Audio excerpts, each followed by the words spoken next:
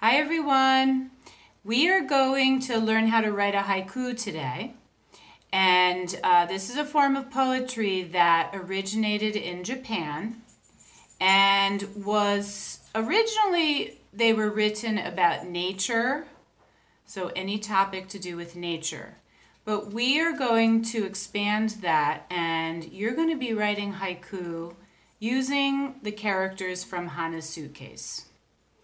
So the basic idea behind writing a haiku is to follow the pattern of 5-7-5, which means it's a 3-line poem, and the first line has 5 syllables, the second line has 7 syllables, and the third line has 5 syllables.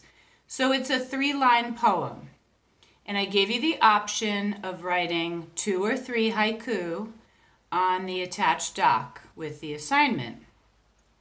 So the way you figure out if you have the right number of syllables is you can clap your syllables, just like when you learned how to tell your syllables when you were younger. So the first example I'm going to share with you is about Fumiko, and it's called Head and Heart. And it goes like this. A closed museum. My tears fall like summer rain. Ludmilla brings hope. So if you clap those syllables, a closed museum. That's 5 syllables. My tears fall like summer rain. That's 7 syllables.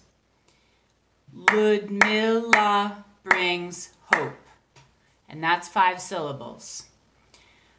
Every word has a different number of syllables in our language. Some words are 1 syllable, some words are 2 syllable.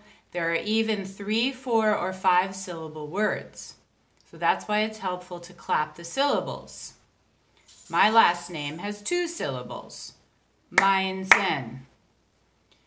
Clap your last name to try to see how many syllables your last name has. Okay, I'm going to give you one more example that hopefully will help you, and then you are going to go to it. My haiku is about George. George is a brother. He is brave, strong, and caring. George is a hero.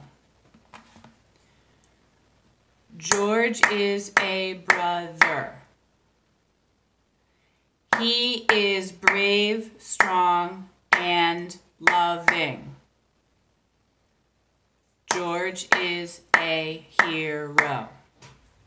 If you clap out those syllables, you can hear the 5-7-5 pattern. 5 syllables in the first line, 7 syllables in the second line, and 5 syllables in the third line. Okay, have fun and be creative. I can't wait to read your haiku. Bye.